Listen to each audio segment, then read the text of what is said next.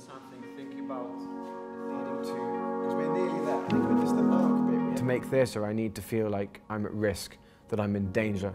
In fact, I need everybody to feel in some kind of insecurity and artistic danger. And that's why they took her, because we couldn't feed her. I think the risk of this work is incredible. It just makes everything so alive, and I think that's the main power of this play.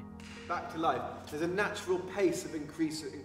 The play isn't just about text, it's about moments between people, and it's about small acts of human kindness. What I love about his theatre is that the audience is as vulnerable as the play. It's been absolutely amazing, and everyone that I've worked with, they've been absolutely so amazing, you know, to work with. And yeah, I mean, it's like having fun out there and also learning.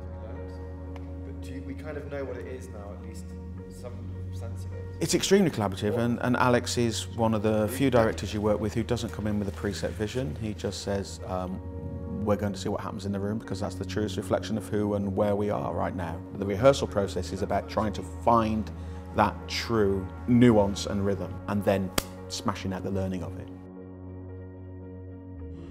Hint, that was incredible. Working with Alex is very interesting.